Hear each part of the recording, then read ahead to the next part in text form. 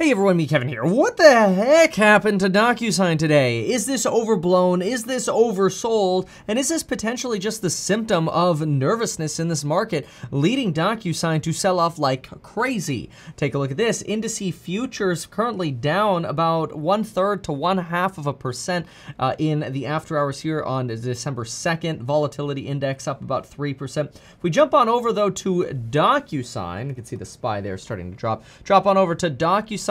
Down 29% in the after hours. DocuSign is a company that I've had a price, ideally a purchase price target of under 200 on. So I haven't really been buying DocuSign. I actually sold a little bit of DocuSign. And now we've got a 29% drop, much well below under 200. So well within where I originally thought that's kind of where I want to be buying it. It's at $165 right now. If you zoom out for a moment, you'll see that $165 takes you about here to where this line is. We run on over, that brings us over to Q2 of 2020 pricing. That is absolutely insane. So how bad were the earnings? How bad were they to justify a nearly 30% sell-off? Well, folks, here's your answer. DocuSign's total revenue actually beat. It came in with a beat, $545 million. This was a beat. I'll tell you exactly what the beat was. Let me see here, earnings estimates. And then we'll look at the guidance. So the estimate was $531 million. So we actually had a beat on revenue for this quarter. 531 was the expectation. So we beat by about 2.6% on revenue. We had a miss on billings. So net billings came in at 565. That is a miss of 3.7%. So you had revenue coming in at 2.7. You had billings coming in at a minus 3.7. And then you had guidance coming in about 2.5% short on the downside here, comparing to the midpoint. We were expecting guidance to come in with revenue of about 574.2. We ended up coming in with a range of 557 to 563. So from the midpoint, that's about a negative 2.5%. So in other words, we beat on revenue by 2.7%, missed on billings by 3.7%, missed on guidance by 2.5%, and the stock is selling off about 10x that, or 30 frickin' percent. It's pretty wild. Let's take a look at some of the fundamentals here to see if this is something we should be long-term concerned about.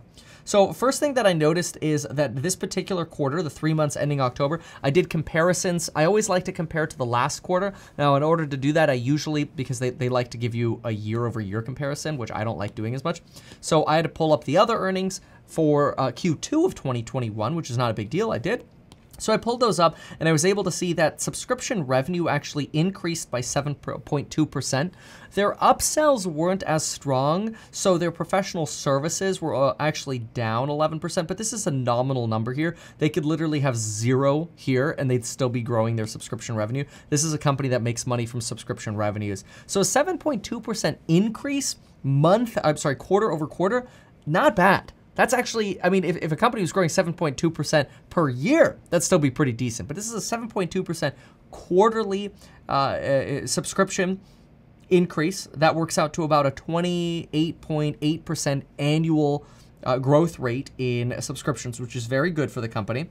Slightly slower, though, than that 30+% and even 40% that we've kind of been seeing in prior quarters, thanks to how much has been pulled forward to electronic signatures for COVID, which we'll talk more about that in a moment. Worth noting that international revenue came in at a 68% growth and now represents 23% of total revenue. I thought that was pretty interesting because personally, I don't love investing in international stocks because I have a really hard time understanding circumstances in different countries. Like, I love Embraer. I think it's a value play. I think it is a much better deal than Boeing. But it's in Brazil where inflation's 10%, and I can't tell you when inflation's going to U-turn in, well, really anywhere, but but certainly not in Brazil. Anyway, so taking a look a little bit more down here, subscription cost. This was interesting. In my opinion, this is actually a reason to be bullish here because the miss was nominal, but look at this potential reason to be bullish. Revenue in subscriptions was up 7.2%, but costs for servicing those subscriptions were actually flat compared to the last quarter. So you didn't see a 7% increase in revenue costs there, which in my opinion is very, very good. All of this, by the way, is helping contribute to the fact that they're taking $81.2 of gross profit for every $100 they make. So they make $100, they're taking $81.2 to their OPEX, which it used to be closer to 79. So we're actually seeing marginal improvement here because it's costing them less to service their subscriptions and they're getting more subscriptions, which is a really good sign. This helps increase margin.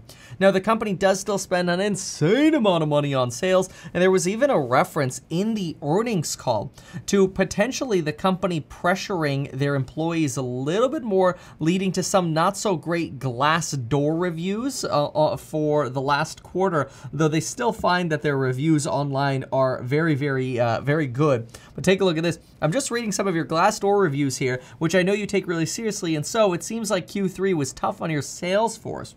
And DocuSign executives responded here and said, hey, look, we have an incredibly high Glassdoor rating. You don't need to worry about that. But they did seem to lament the fact a little bit that they weren't able to cross-sell as well. So it's possible that's maybe where some executive frustration did end up coming through. No excuse, obviously. You want to take care of your employees. The company is expected to be profitable next quarter, which is really, really exciting because it's a big U-turn for DocuSign. You can see here it's just been losing a little less than a dollar per share regularly here.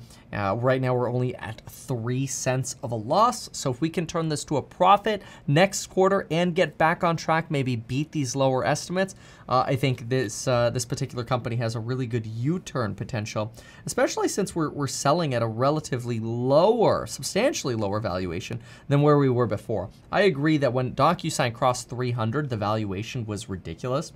But if we go ahead and jump out to 2025, which is typically what we're going to do for these growth companies, you're probably going to end up looking at revenue of somewhere around 4.3 billion. And we're probably going to be looking at an EPS of somewhere around 3.55. And so if you take 3.55, or actually take the current share price, which is now on sale at 165, divide it by 3.55, you're going to be sitting at a forward PE of about 46.4, which is substantially better than what this used to sit at. I mean, this used to look very, very, very ugly. We're even expecting in 2022, which is next year, to be at almost half of that, 1.75. So even if we only go out to 2022, we're sitting at about a 94 PE. And for a company with the growth that we're seeing now, 2022, expecting somewhere around 43%. So hoping we can get back on that growth trajectory, which remember, if for 2022, we're expecting 43% growth, we're going to have to be growing a whole lot more than 7%, right? We're going to have to be growing like 10% a quarter, 10 to 10.1% a quarter. So we are going to have to bump that up a little bit. That's why I think there's some nervousness here in Q3. Hey, how are we possibly going to meet those 2022 and beyond estimates? But we do forecast, at least Wall Street analysts forecast, that we'll have growth that'll settle closer to the mid-20s% by 2025. And so this, in my opinion, puts this at a normal sort of profitable growth play, or soon to be profitable growth play. And the valuation for the kind of growth we're expecting, it's high, but it's not ridiculous relative to some other companies. So let's just go ahead and compare a little bit. Let's look at Snowflake, for example. Let's go with the 2022 and 2025. Let's write this down. So here, we'll add a little page here and we'll write this down. So that way we can do a little bit of relative comparison, because I think that's always the thing that people go to is when a stock falls, they're like, oh, the valuation is so high. Meanwhile, they've probably never done the math on the PE ratios or anything, and probably don't even understand what the PE ratio actually means. So we're going to write this down at 2022. We'll do 96 here, and 2025 will be 46. Let's do a Snowflake, and just using Wall Street's estimates here.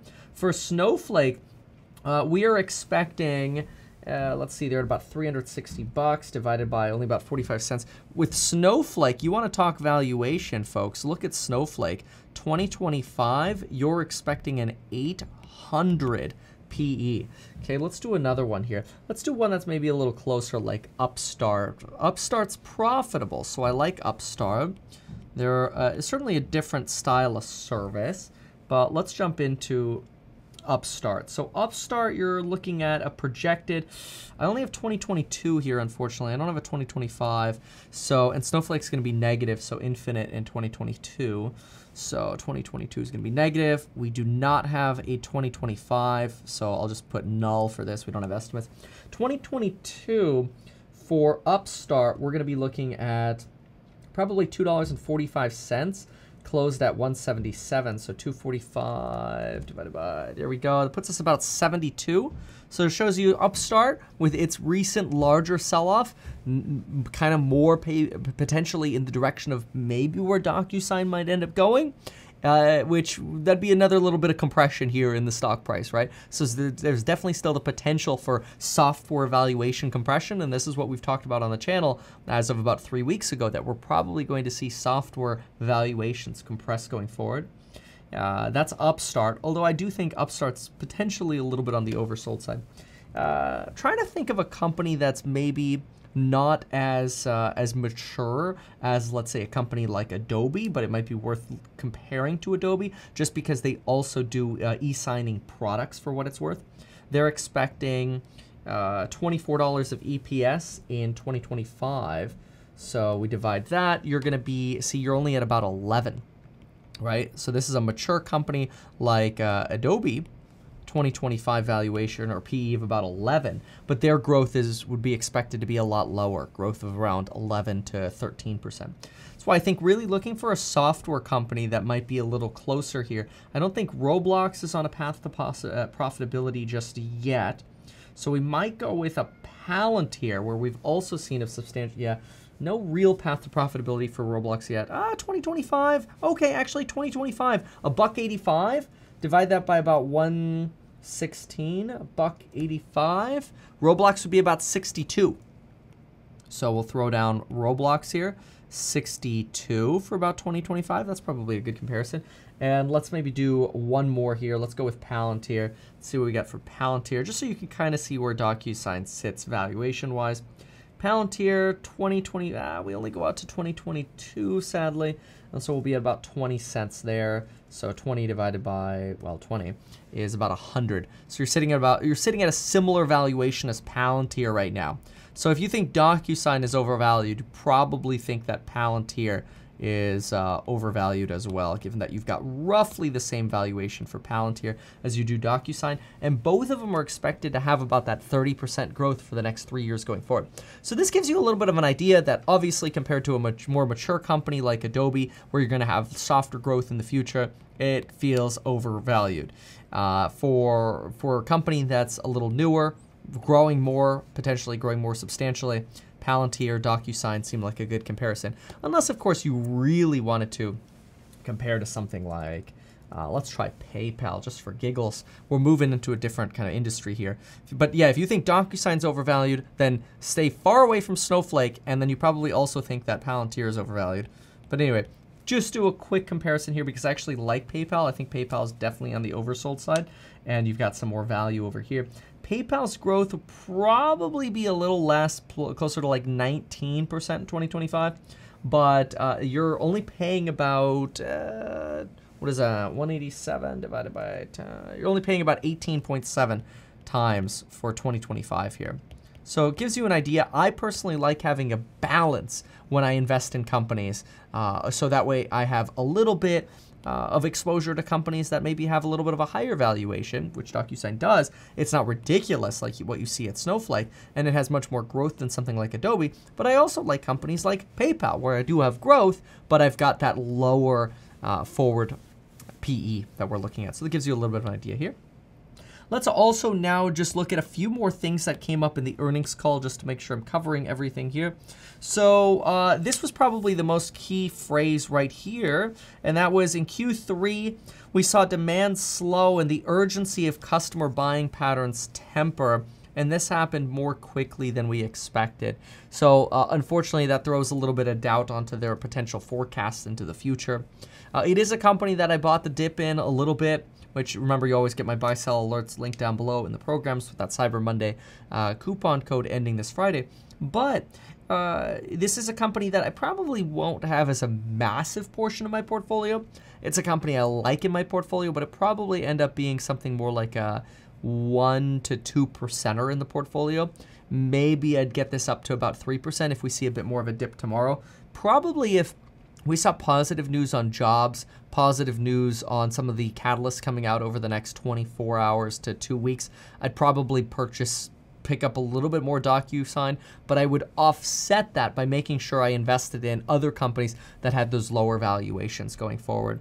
Specifically, my favorites really being more hardware plays, whether that's, or fintech plays. So PayPal, Square, SoFi, companies like this. SoFi could actually be a decent comparison because there are a lot of SoFi bulls that, and I think in fairness, you may as well just do a quick SoFi comparison.